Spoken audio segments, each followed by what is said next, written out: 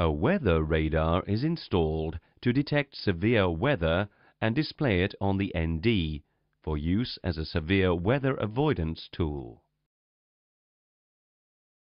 The weather radar control panel is located on the center pedestal.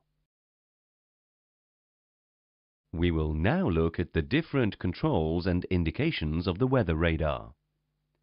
The on-off switch controls the power supply. When switched on, the tilt indication appears on the ND. The tilt knob is used to adjust the radar antennae relative to the horizon. The tilt angle is displayed on the ND.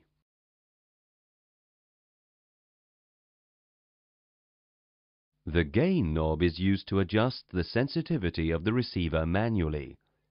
In this case, the word manual appears in green under the tilt indication. In the auto position, the radar adjusts the gain to the optimum setting automatically. And the 3-position mode selector. Weather shows the intensity of precipitation. Weather turb shows the turbulence areas in magenta. Map. The radar operates in ground mapping mode. When Auto is selected on the wind shear toggle switch, the predictive wind shear system generates the appropriate visual and oral annunciations. The tilt and gain are automatically controlled for the scanning.